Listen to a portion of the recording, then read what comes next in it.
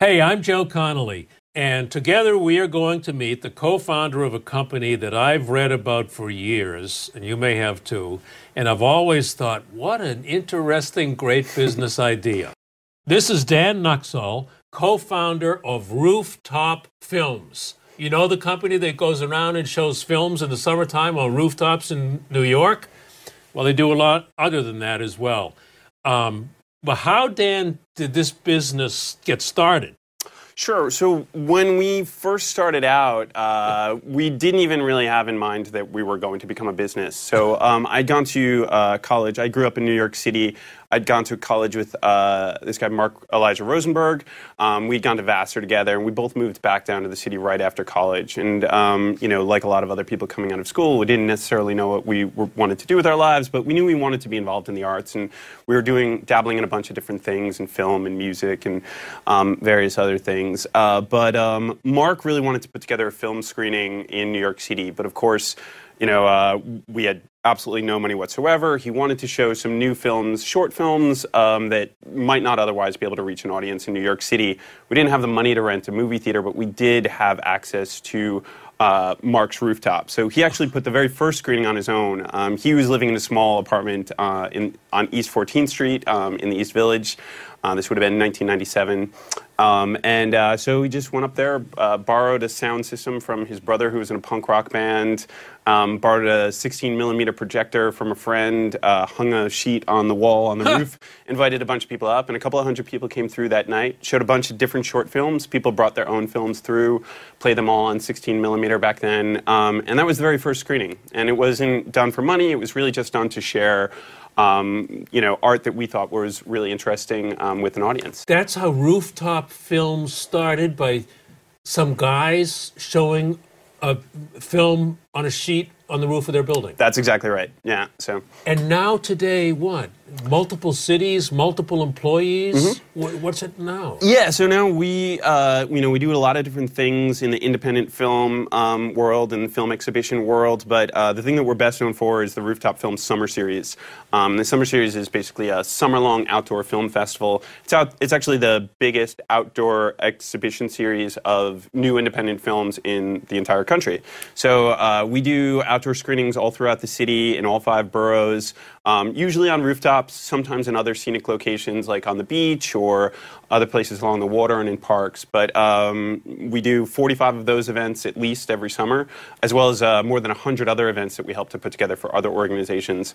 They screen all around the city, and we have in the summer we have dozens of employees who are working for us seasonally, and we have over 40,000 people every summer who come out to outdoor screenings that we either produce or co-produce, and it's become something much bigger than what we ever dreamed it might.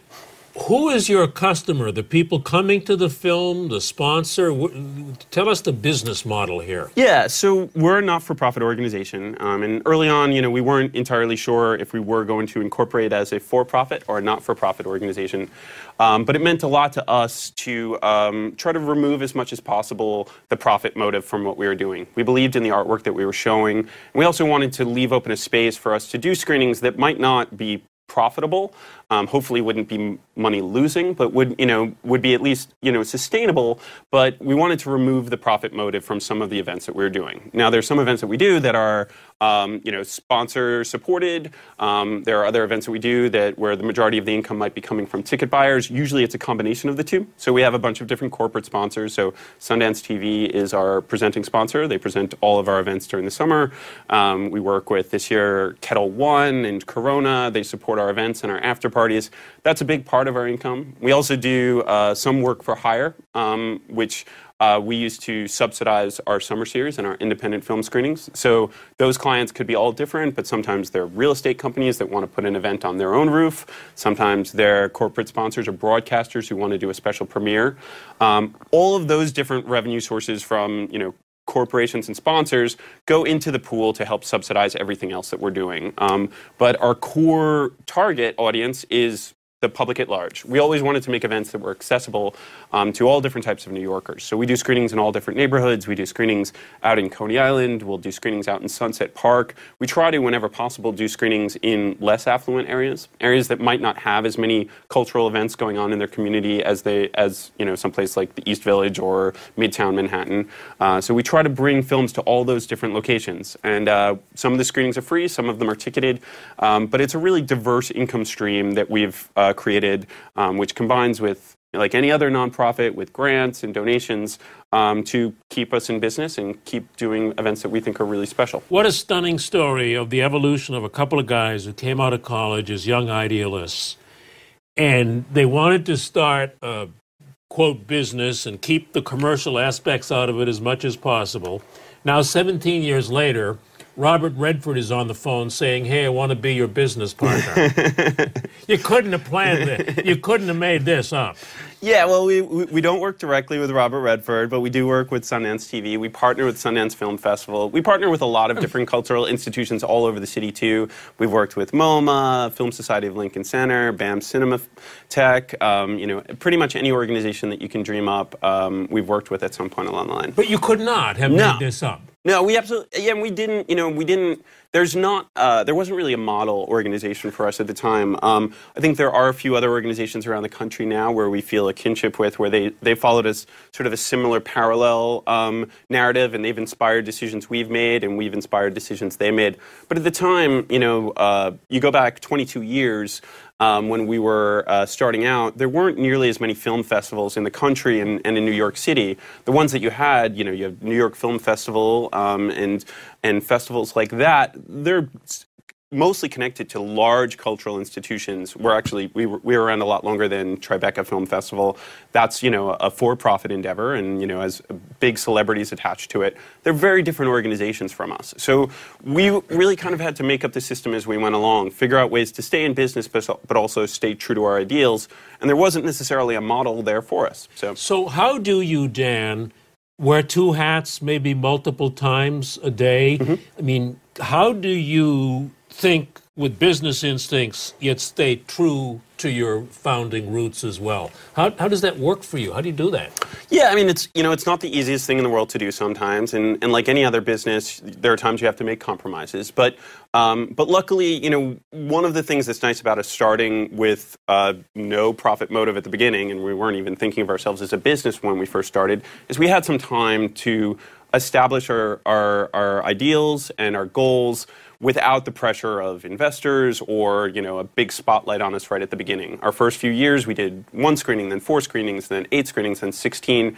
We were able to build organically, see what worked, but just as importantly, to establish an identity, both for ourselves, but also for the public at large, so that we knew what it was that we really wanted to achieve. And, we could try things out without, diving into something that we might regret committing to, down the line. And so, from my perspective, anything that we're doing that doesn't, that helps independent film and helps communities, brings people together via cultural events, and there isn't anything getting in the way of that, then I feel like it's something that is on mission for us. And our sponsors are great partners. Luckily, we've established an identity, so there's not that many sponsors who come to us and say, will you do this thing that compromises your ideals? Because if they're coming to us to work with us, they already believe in what we do. They want to reach our audience. If they were to do something that was really crass or commercial or insulting to our audience, it's not going to be to their benefit anyway. So they listen to us when we talk to a sponsor and they want to put together an event. They know that when we have their needs in mind, but we also have our audience needs in mind. And if both of those are achieved in the same event, then everybody wins. They almost self-select you. To a degree, yeah. We have a firmly established brand, and it took a long time to establish that. Right. But as a result, we know what is not true to our ideals or what doesn't feel like a rooftop event, and we just don't do it. A couple of other operational questions, because it's so interesting, your story. On a night in July, how many units or events might you be running on a typical night? Yeah, so July is definitely the biggest, Yeah. the most busy time of the year. We'll be doing sometimes 3 or 4 different outdoor screenings on the same evening, and some of them are massive. We do in August, for instance, we'll do the Central Park Film Festival. That's a 7,000 person screening in Central Park. How many people do you have? Okay, so you have 3 or 4 events a night. Yep. How many crew members, employees do you have at each of those locations? Yeah, we could have anywhere between 7 and 40 people at any given event. Employees. So yeah. And then what time would they have started arriving at that location? They'll usually, we can set up pretty quickly. So they usually get there 1 or 2 in the afternoon, maybe noon if it's a really big setup. And we can get set up, build the entire setup with screen, projections, seating and everything, maybe 4 or 5 hours, and then we're ready to go. But then they must be calling somewhere saying, "Hey, we're the Central Park crew and we forgot duct tape." Yeah, well, we've got our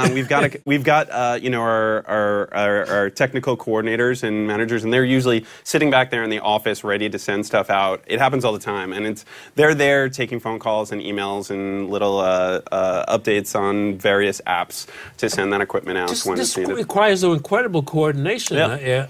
How do you pull that off? Yeah, luckily we've got some people who've been with us for several years, and, you build a system. There was a lot of experimentation early on, and early on we had no budget to work with whatsoever. You learn how to improvise, and it's all, no matter what your setup it is, no matter how many events you're doing, if you're doing outdoor events, film or otherwise, you've got to be ready to improvise. The weather is a factor. Things are going to happen. So right from the beginning, if you're going to ever do an event, you've got to be ready to change the plan when required.